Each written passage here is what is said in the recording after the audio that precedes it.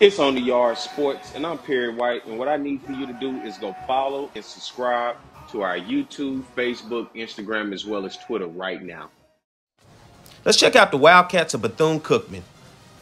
Located at Daytona Beach, Florida, Daytona Stadium has a capacity of 10,000, and which the Wildcats went 1-3 at home during the 2022 season.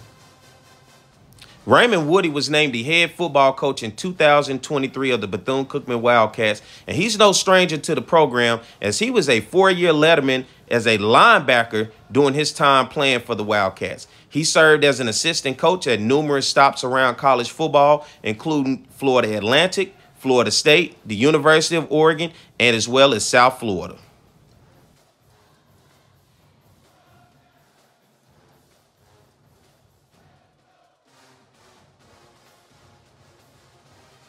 Let's take a look back at the fall 2022 football schedule for Bethune-Cookman, in which they went 2-9 overall and 2-6 in conference play. The Wildcats were 8th in the SWAC in rushing yards, averaging 144 yards a game, and 3rd in the SWAC in passing yards, averaging 222 yards. When you look at defensively, 10th in the SWAC in rush defense, giving up an average of 207 yards a game, and 9th in the SWAC in pass defense, giving up an average of 204 yards a game. They struggled when you talk about giving up an average of 39 points a game, in which they ranked 12th in the conference.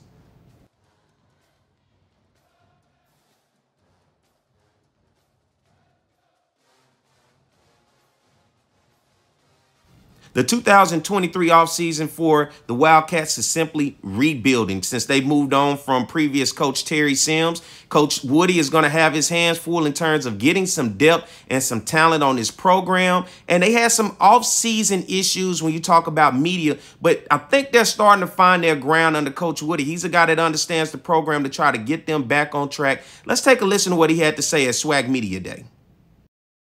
The ones that stayed, obviously with everything going on with the transfer portal, we lost some guys, but the ones that stayed, they're working hard. And we tell them all the time, we want to not just go to work, but we want to do what we need to do when we get to work, and, at the end of the day, the ones that's there, they're working hard, and we're really excited about this season. All right, let's check out the 2023 Bethune-Cookman Wildcat football schedule.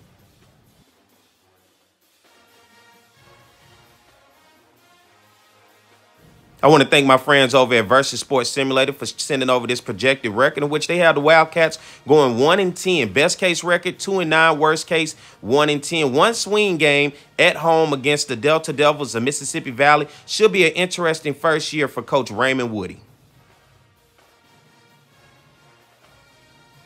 You take a look at the SWAC predicted order of finish, and the Wildcats in that 6th spot in the SWAC East. A tough ladder to climb if they're going to try to find some success.